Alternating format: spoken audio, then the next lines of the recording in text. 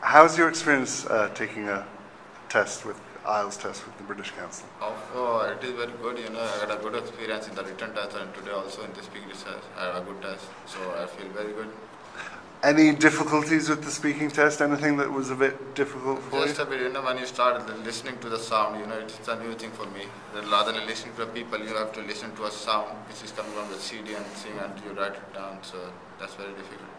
And why did you decide to take IELTS?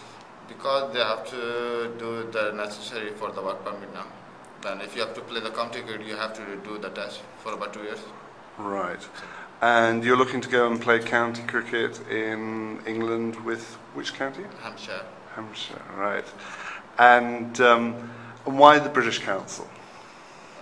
Because the always British Council is the most common thing, or most common, because I'm going to want to go to the Britain, so that's why I went to the British Council. And how's your experience been with the British Council? Have they been okay? Yeah, very good. They really take care of me. Okay. Final question, Sami.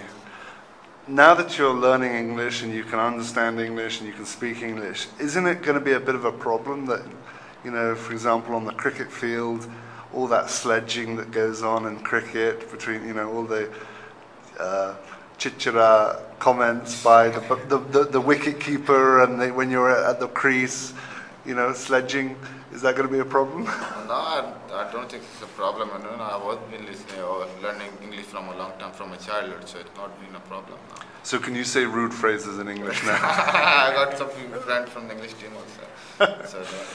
Anything you'd like to say to people who are thinking about taking IELTS with the British Council? Definitely, it's a very good experience. If you have to do the IELTS, so it's better to come into the British Council and do the test, because I really enjoyed the test.